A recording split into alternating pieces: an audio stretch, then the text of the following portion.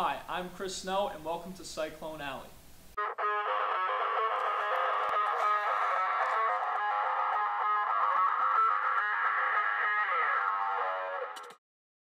On September 14th, the men's soccer team took on the undefeated Moravian Greyhounds.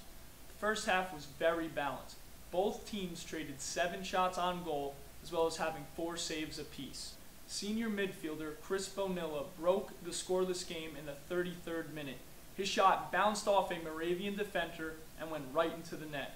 This gave the Cyclones a 1-0 lead. The Cyclones would go on to hold this 1-0 lead until halftime. Both teams picked up the pace in the second half.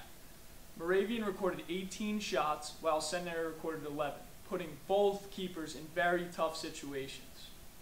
In the 74th minute, senior defenseman Kevin Brick scored a goal off a feed from junior midfielder Justin White to make it 2-0 late in the game.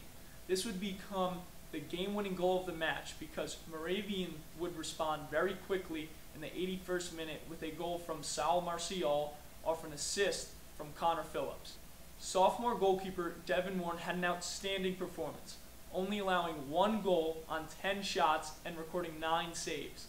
He was put into pressure very late in the game when he had 2 header saves in the last 15 seconds to win the game for the Cyclones. The Cyclones are going to be back into action on September 24th against the Clark Summit University Defenders. I'm Chris Snow, this is Cyclone Alley. See you later.